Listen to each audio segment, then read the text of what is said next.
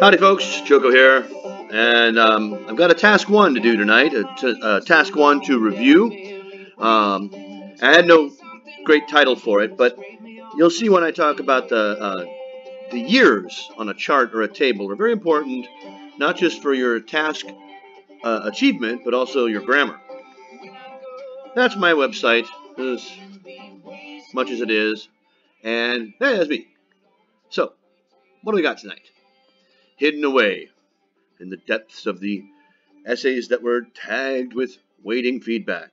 I found one and been marked, and I know the question very well. She asked, "Hi, please evaluate and give band score for my writing task 1. Why? Could I get 6.0 band score? Well, okay, I know there's people who that's what they need.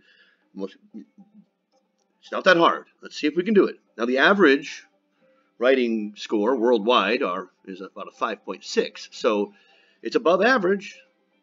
Question and answer are in the picture already. Thank Toy very much. Well, thank Toy. Okay, what is a band 6? That's too hard to look at. That's bands 4 through 9 in task achievement. A little different than task response. So let's look at it, just the important ones here. 5, 6, and 7. All right, well, what does it take to get a band 6? It's so unusual to be asking that. It's unusual to be answering that because you're usually looking at higher. All right, so you have to address the requirements of the task and present an overview with information appropriately selected. That's task achievement. You're going to organize your ideas a little bit. You can make some mistakes in referencing. You can have some faulty cohesion. In LR, you just need to use an adequate range of vocabulary. And here's the important part. Errors in spelling or word formation must not impede communication. In 5, your errors in words and vocabulary cause confusion. And here we have some complex sentences. What is our graphic? Well, it's a classic. It's one of the great ones. The graphic below is a 2008 report about consumption of energy in the USA. That's one. Yay! Now, I know it very well because that's part of the course I teach. It's from Cambridge 8, I think, or 7. One of those two. Say 8 or 7. And here's some keynotes when you look at this. Yeah? Where? In the USA. The USA. Also known as the United States, or America, or sometimes all United States of America. Note, this is key. It's a 2008 report. When I talked about paying attention to the years, that's what I mean. You'll find out. Energy use, not coal use, or nuclear use, or petrol and oil. It's energy use.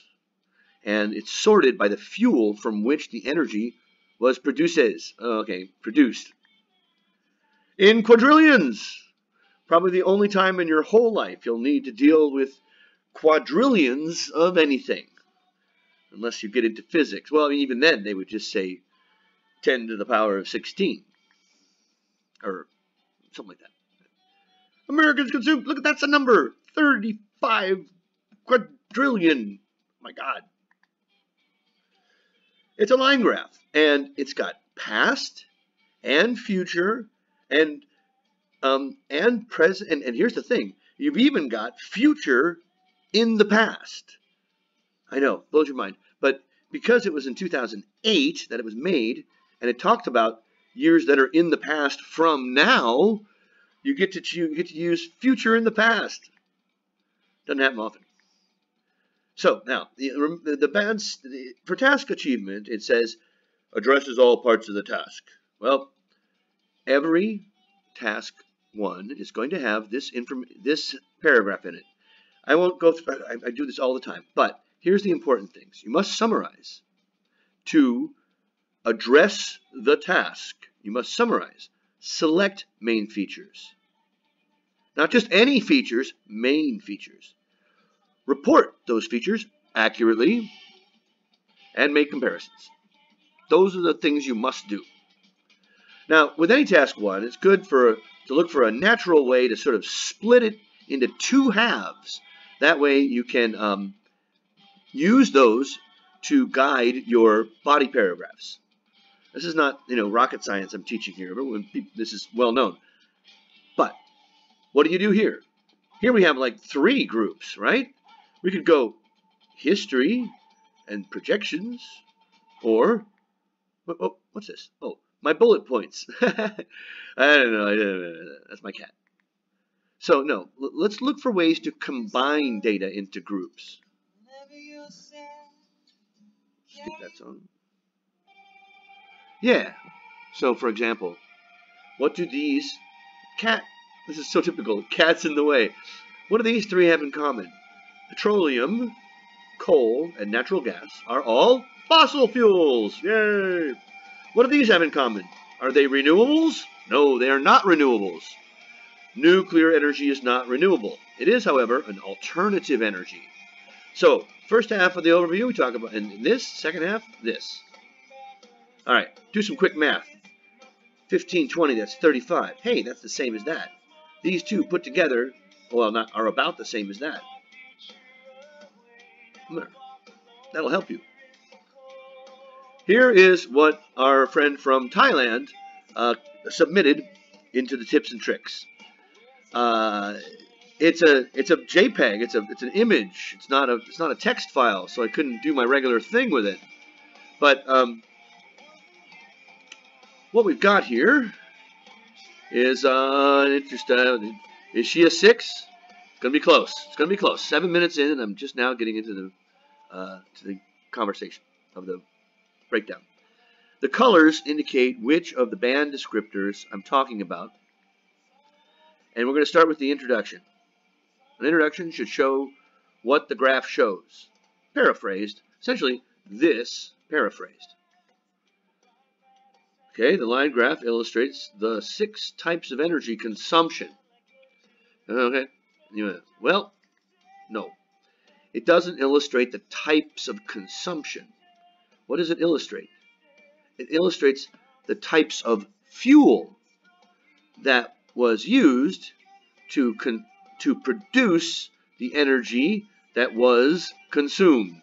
So you got fuel to production to consumption. And you really don't need to list all of these. In USA, oh, I should have, in the USA, Badger, types of fuel.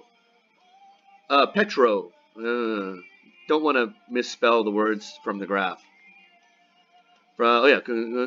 Solar of wind. It's solar and wind. USA always takes the. In USA from 1980, with projections to projection. No. Unit. Is there just one? There are units. Units are measured in quadrillions. In this case, we use quadrillions. Okay, so now the more important part, the overview. In fact, it is the most important part of task 1. This is where you make it or blow it in task 1. What do we got? Overall, the most of energy consumption has been being petro and oil, while the least has been being nuclear, solar of wind, and hydropower. You have, you're from Thailand, I know, but I guess this is worldwide, where someone has told you that an overview is reporting the highest and the lowest. And that's what you need to look for. No? No? What does this tell you? Really? Anything about the graph as a whole? I mean, what's the trend? Look, it's a trend starts here, goes up here, starts here, goes up here, starts here, goes mostly up here, a little bit. The overview is the most important thing on the graph. Is energy use increasing or decreasing? Is there anything obvious in terms of, well, yes, petrol and oil, obviously the most, but, okay, the grammar. Overall, has been being, Well, you've got two time periods and also the present. If you wanted to explain it your way, you would probably want to say something like, petrol and oil is the most used fuel over the period. Because has been being doesn't make any sense. Or, the most used fuel in energy production has been and is predicted to continue to be oil and gasoline. Now, here, has been and also is predicted, you got all the time. But your overview should set up your body paragraphs. And so if you just talk about the highest and the lowest, where are you going to put this? Now, note, the least indicates one thing, and you mentioned 3. That's not an overview with, I don't know, is it a band 6 overview? I don't know. Okay, so again, your body paragraph should mirror the overview. Regarding. No, can't have regarding by itself to start a sentence. Petrol and oil was consumed around 35 quadrillion. No, sorry. You need to recognize that it's not petrol and oil that's being consumed in the chart. It is, can I go back? What's being consumed? Energy. The petrol and oil is used to make the energy. So this is not accurate. Around 35 quadrillion in 1980. Fluctuated. That's good language. In the past. No numbers. We don't know when the past is. Then it sharply increased. Well, we're talking about this, right? From 2000 here to 2019. Where's 2019 on the chart? Well, it goes to 2020. Here. Is that sharply increasing? I would say it is not sharply increasing. It's gradually increasing. So your description is not accurate. And it is 43 quadrillion in this year. You mean from the perspective of 2019? Yeah, numbers are right, but this was written in 2008, right? So it increased. It's when they wrote it, they didn't know what would happen. It's so anyway, going on. The coal. No, just coal. No, the coal. Coal and natural gas were similar from the past. What? But they have been a significant differencing from 2015 to 2000. Okay, so this is what you're trying to describe here, right? But whereas coal increased, natural gas is predicted to remain flat. So you know what to show, you just don't have the language to do it yet. On the other hand, I don't recommend using on the other hand, but yet I see here that you understand how they're supposed to be. Oh yeah, will increase. Predictions, precision. On the other hand, I've used it, but better to use by contrast. By contrast. Have a remain. Attempt to use the present perfect. From about 4, they were similar in 1980. They were the same. To about 8, 5, and 4 between 1990 to 20. What? That's the. No, there's no. We don't know what 8, 5, and 4 mean. You're seeing it here on the graph, but the person reading this doesn't see the graph. What? Yeah. So, where do we go next? Did you get your 6? Do I care? Does anybody else care? Well, I do. All right. So here's here's what you've done.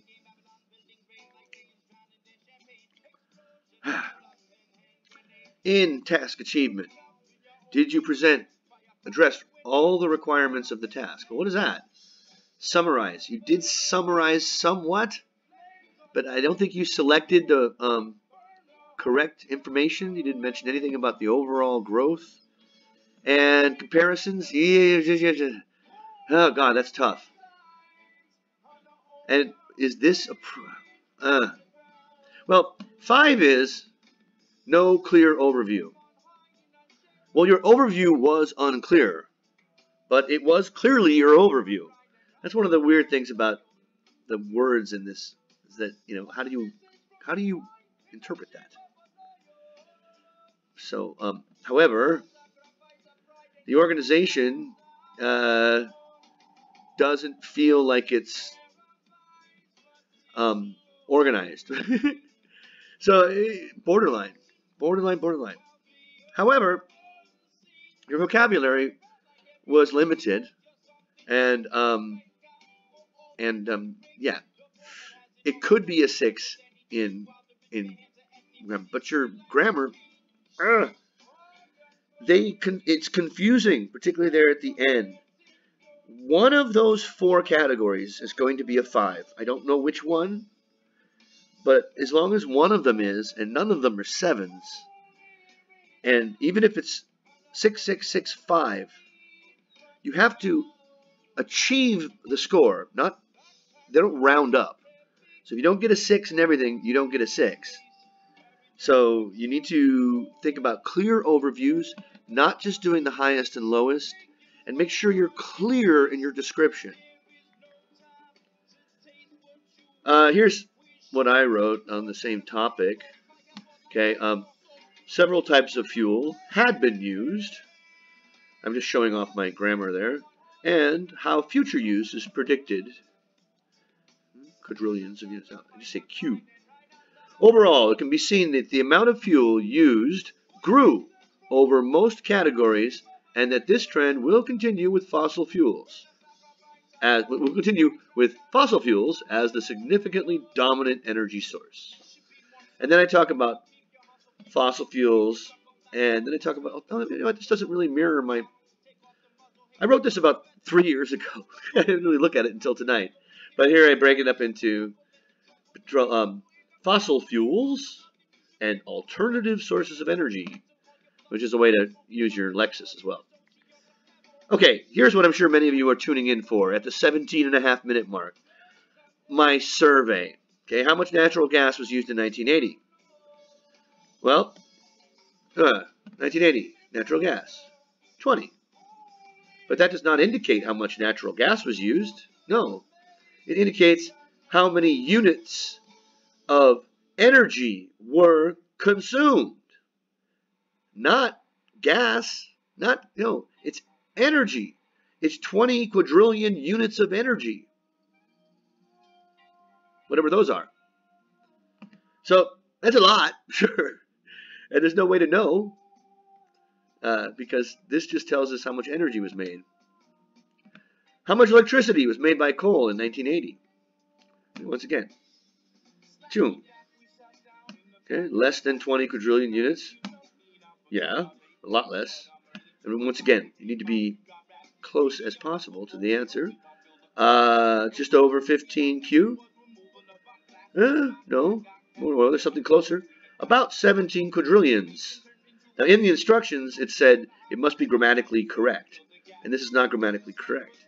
You say 17 quadrillion, not quadrillions.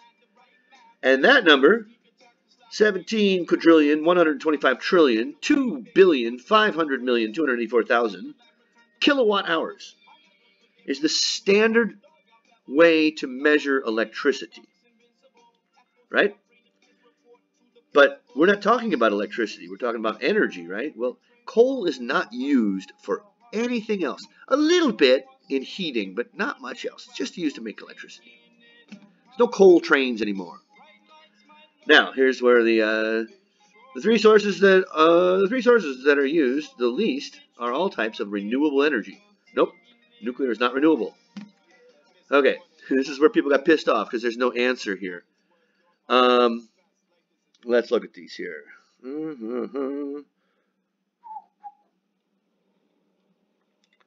Okay, 2010 to 2015, the use of natural grass increased. Well, 2010, 2015, oh yeah, it increased. No! In an IELTS Task 1 report, on this graph, with this information given to you, which would be correct? Well, back in 2008, they predicted that it would go up. Did it go up? Who knows? Maybe it did. Really, from 2000 to 2015, the use of natural gas was predicted to increase. It didn't increase. We don't know that. 2009, you had 9/11. Could have been decreased. Who knows? Most of the energy used by Americans comes from petrol and oil. No. Oh, wait, I skipped one. Coal and oil. Petrol and oil. Well, petrol comes from oil. Petroleum were the only two fuels whose use was projected to increase steadily. Yeah, coal, petrol, oil. Is this an increase steadily? No. That's just a little increase at the end. Yeah, went over that. Hydroelectric power is not an important source of energy in the USA. The answer is incorrect. Now, I said this because in an IELTS Task 1 report. In an IELTS Task 1 report, you never include things like important, because that's an opinion. I mean, the people who live near the dam and get their electricity from it, that's sure important to them. But anyway, it's an opinion. It's not used correctly in Task 1. Now here's where I made a mistake originally and I had to fix it. The energy produced by fossil fuels was about 10 times greater than that coming from alternative sources individually in 1980. Correct. 35, 25, and 17 is 72. That looks like about 7 to me. Individually, they had about 7. Combined, 72. Oh, I'm such a mean teacher. Mean teacher. The amount of electricity produced by petrol and oil was the greatest over the whole period. Well, it looks true to me, right? Well, no, we don't really know that. Why? Because once again, we're not talking about electricity. We're talking about energy. What's the difference? Well, what? You ever heard of a gas electric plant? They don't make electricity with gasoline, what the English call petrol. And yeah, there's some oil electric plants, but not the majority. So what is this? Why is this the highest? Well, you shouldn't say why, but it's obvious that by energy, they mean all the power that's needed to do things in the world, like gasoline to move your car around. And that's not electricity, that's energy. We need to improve our energy usage. Well, yeah, that's everything, not just electricity. So there we are, folks. 23 minutes. Yeah.